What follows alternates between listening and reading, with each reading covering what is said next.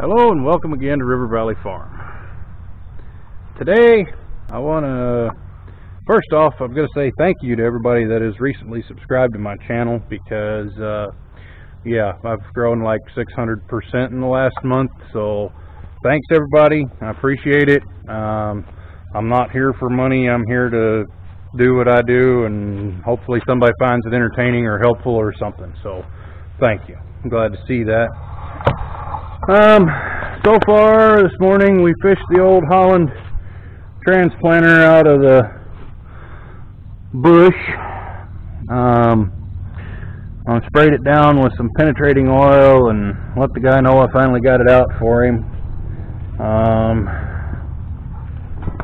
Got the 484 over here with the boom pole on it and my International 420 two-bottom plow hanging on it at the moment. This probably hasn't been used in, well, I know it hasn't been used in 15 years.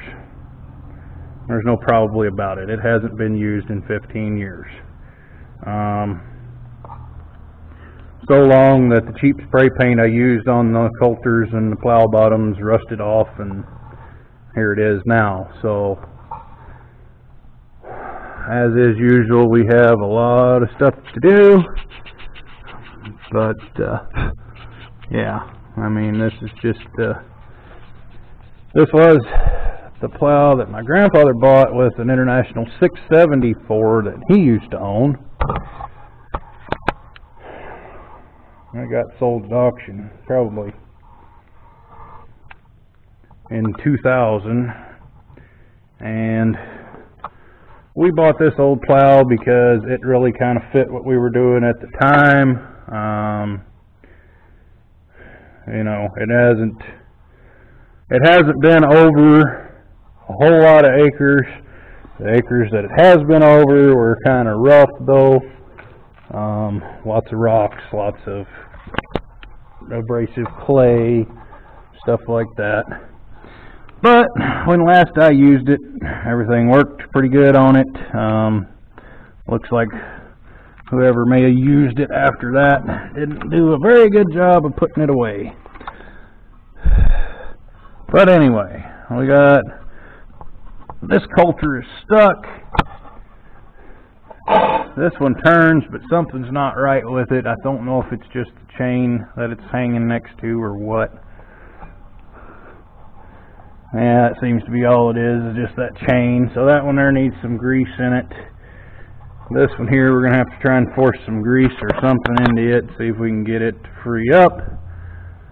And then starts the process of trying to get the plows and everything all shined up again so it'll actually work right. But anyway, this is what I'm doing today.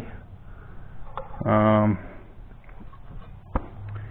hopefully in the near future we're going to hook it onto the 484 and go do a little bit of plowing. I need to turn up about 3 acres of ground here, and hopefully that'll solve my sycamore tree problem that I continually have. Just can't quite seem to kill the things. But anyway, let me find a grease gun and we'll see what we can do here. Okay, so surprisingly enough, there is a grease passage open through this coulter. It just doesn't work, so we're going to have to figure that out. Something I noticed on the one that is free is this tab right here should be in this hole, and it is not. I got the same thing going on the other one, so this is probably going to be a bit more labor intensive than I was really hoping for, but we'll get it eventually.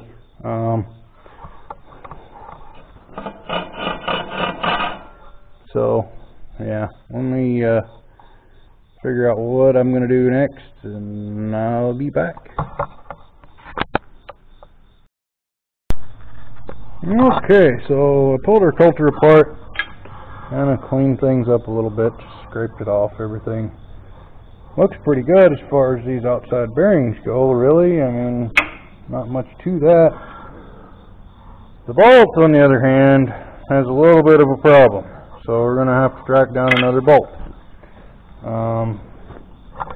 And then, oh, get this thing up here, the coulter itself.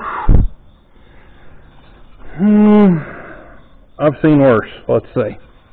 So we're going to go with that as being okay. Now, let's go see if we can find one of these out here someplace.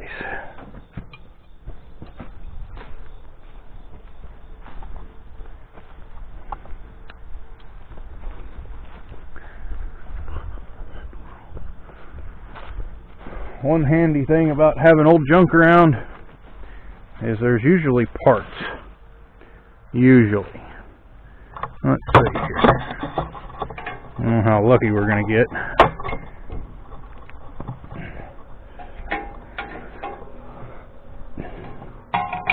So far so good though.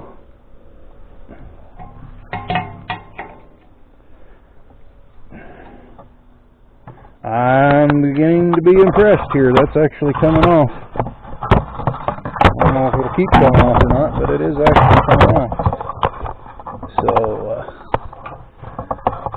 if I can get this camera to stand up anyway. That's the hardest part about doing this stuff, is just being able to get the camera to stand up.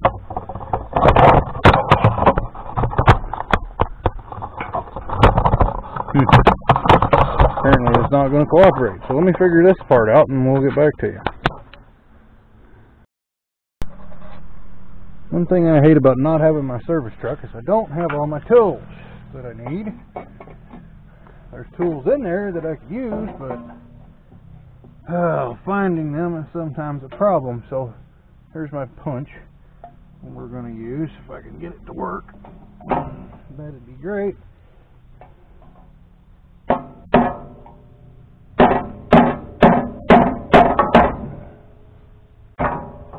If I can get it to work, that'd be great.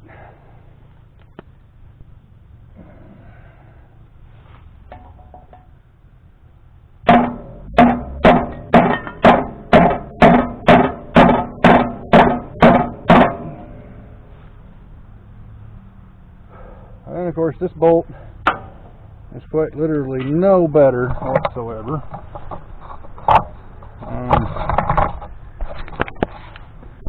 I don't know what you guys can see there, but it is definitely also worn out. So yeah, I guess to fix the plow we're going to have to go to the hardware store.